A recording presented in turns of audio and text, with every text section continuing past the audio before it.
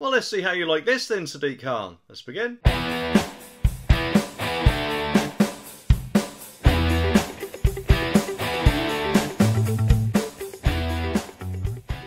Of course, as we all know, ULEZ is a spectacle where cars tremble and wallets weep. Well, the genius of it all, because nothing screams of environmental revolution like slapping a fine on Bob, the unsuspecting commuter who's just trying to get from point A to point B without sacrificing his firstborn. But don't worry, because now we have the brilliant revelation from Nigel Farage. Our knight in shining armour appears with this, waving the Greater London Authority Act 1999 like a majestic sword of justice. Behold, he declares, Article 143, where the Secretary of State can swoop down from the heavens and override Sadiq Khan's grand plan if it is detrimental to areas outside Greater London. Which, correct me if I'm wrong, but I'm guessing that Sadiq Khan, or Sadiq Khan as I like to call him, might have just forgotten about that lovely little bit of legislation. But then, of course, as well, we've got the Tories considering a move to stop ULEZ's expansion as well. All, of course, in the name of protecting us unfortunate souls living beyond the city limits. And to be honest, in my opinion, there's just no point in all this ULEZ crap to begin with. Because if they actually cared about environmental health or environmental protection or whatever they want to call it, they'd surely pedestrianise the whole area, wouldn't they? And not let any cars go down there whatsoever. Rather than, of course, fining people if their car isn't new enough to meet the modern day requirements. And if Sadiq Khan's not careful, this could be his end doing. Hopefully it will be. Yes! Anyway, the article says that a bloke called Mark Harper could block Sadiq Khan from expanding the London ultra-low emission zone ULEZ, Nigel Farage has revealed. On his GB News show this evening, Mr Farage read Article 143 from the Greater London Authority Act 1999, which says, in black and white, the Secretary of State can override the Mayor of London on transport policy if the Secretary considers that this strategy or any part of it is inconsistent with national policies and, of course, detrimental to any area outside Greater London. Mr Farage said the move would be a no-brainer for the Tories, especially given Labour has a handful of seats on the outskirts of the capital that will be hit by Sadiq Khan's expansion. And on the second point of legislation, he said that it has already been absolutely confirmed that ULEZ will hurt areas outside London. There are so many people with businesses in counties outside London that will be adversely affected by ULEZ expansion. But the crux of the problem, Mr Farage explained, is the first point made by Article 143. What is our transport policy? But if the government is now saying it's against this ULEZ extension and against it happening in other cities, I can't see what the problem is. I think politically it's a no-brainer for the Conservatives to delay the introduction of ULEZ and to push it out beyond the mayoral elections next May. But GB News political editor downplayed hopes of a government intervention on the matter, however, saying sources close to the Transport Secretary told him they weren't going to take up the challenge of blocking the extension legally. Well, why not? It just doesn't make any sense, does it? And Christopher Hope said that whilst the legislation is there in the 1990 bill, it's a question of how you define it. Of course, they did seem to have a problem with that with Brexit, didn't they? A lot of Ramonas did anyway. The rest of us kind of understood what Brexit meant. But anyway. Well, it's such a delight, isn't it, to know that our British homes are being turned into impromptu Airbnb accommodations for those adventurous burglars. I mean, who wouldn't want an unexpected guest rifling through their personal belongings every 116 seconds? It's practically a dream come true, isn't it? But, don't worry, people, because despite the dramatic surge in crime, our fearless police forces have managed to solve a whopping 23% of those daring escapades. Bravo, well done, but who needs Sherlock Holmes when we have our own bungling investigators, eh? And of course, let's not forget the massive 4% of these cases actually resulting in charges. You heard that right, 4%. I mean, with odds like that, you kind of got a better chance of winning the lottery whilst being struck by lightning, haven't you? It's almost as like the police are playing a game of hide and seek with the burglars and the homeowners are the unfortunate spectators. But don't worry, because Home Secretary Suella Braverman has come to the rescue with a brilliant plan. She wants to reduce police paperwork so that they can actually focus on more important matters, like practicing their donut eating, for example, and of course perfecting the art of napping in their patrol cars. And I'm sure some woke policy is going to be down there at some point during the line, isn't it?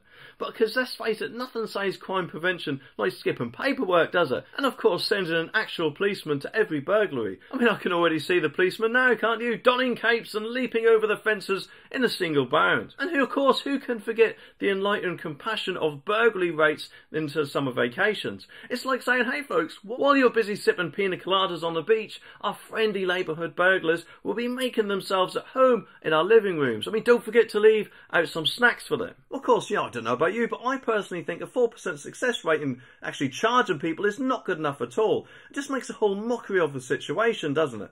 That's not what we pay our council tax for at the end of the day, is it? We expect results and we expect things to get done, and it bloody well should be. Anyway, the article says that British homes were broken into every 116 seconds over the last year, meaning a shocking average of 756 daily burglaries are leaving homeowners heartbroken and traumatised. New figures obtained by the Daily Express show that 275,919 cases of burglaries were reported in the year ending March 2023, meaning at least one home is broken into in less than every 2 minutes. Yet despite the soaring crime wave, a staggering 213,279 burglaries went unsolved by police, and an average of 564 a day, accounting for almost 77% of all cases. And of those cases, police forces only charged suspects in 4% of burglary cases. Some forces have privately admitted to only doing the bare minimum to investigate crimes deemed low level, but ministers have demanded change, and I think so as well.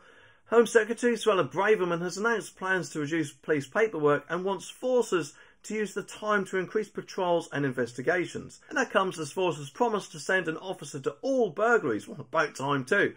And the new analysis of the Home Office data looked at the latest release of police recorded crimes across England and Wales to establish the frequency of residential break-ins to identify areas most at risk of being targeted by thieves this summer. Birmingham saw the most burglaries last year, with 7,104 recorded cases at a rate of once every 72 minutes in the city.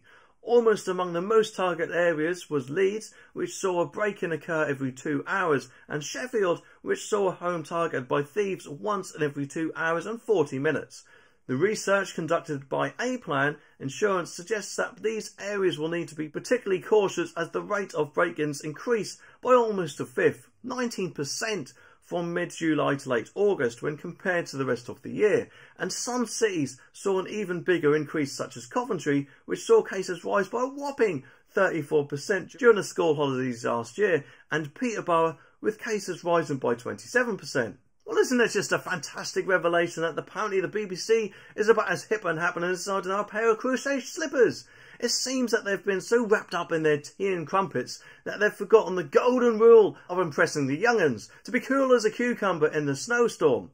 And how naive of them to think that the younger generation would be dazzled by any vintage charm that they think they have whilst they're busy binging on Netflix and YouTube, sipping their avocado smoothies. But unfortunately for the BBC, it appears that the youth have spoken, and the BBC's popularity has plummeted faster than a lead balloon in a hurricane. I mean, they've been ousted from what they think is their coolness, landing all the way down to 71st place in the hip organisation rankings. But of course, they do have things like the mighty EastEnders and, the Race Across the World to try and keep the youth entertained. But in all honesty, the BBC's strategy, in my opinion, isn't exactly doing too well with that. And I think they actually take the TV licence for granted. And if anything, they're forgetting that they actually need to impress the younger generation, who are more likely to watch streaming services rather than traditional live TV. Especially in an age where, in my opinion, the TV licence is extremely outdated. The article says that the BBC is a turn-off for young people who are more thrilled with streaming sites and supermarkets. A survey found that they preferred Greggs, Sainsbury's and Ikea,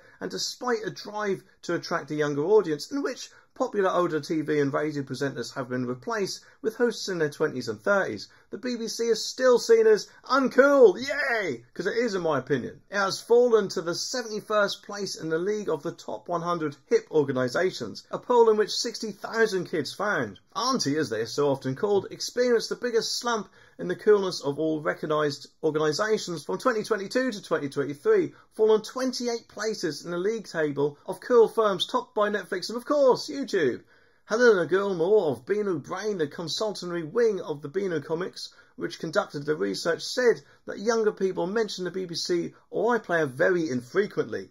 She added, BBC Kids and teen shows don't have the same buzz amongst kids and Netflix shows, and the BBC was warned in 2019 by Ofcom, the media watchdog, that it risked losing younger viewers to rivals like Netflix and Amazon Prime. Apparently, bosses of the corporation then embarked on a lurch to youth to attract the ages 16 to 34 market, with BBC relaunched with trendy content apparently produced for channels 1 and 2. New programmes were launched, including a spin-off of Match of the Day called MOTD, a mixture of football, music and culture. But the 7 to 14 cohort are more likely to watch TV with a parent, and the good old-fashioned EastEnders and Race the World were more popular with them than targeted youth programmes, the survey found. And in 2022, Tim Davie, the Director General, announced that the lurch to youth would be abandoned after it was found that the BBC were losing older viewers fed up with the policy. Watchdog Ofcom found that over 55s were switching to Netflix and other streaming services because they were irritated with the broadcaster's new direction. The BBC was apparently named the 43rd coolest brand among 7 to 14-year-olds in the name survey in 2022, but of course has since fallen all the way down since the 70s. But then again, in this video, Keir Starmer has apparently been putting massive pressure on Sadiq Khan about something that I'm sure we could all do without.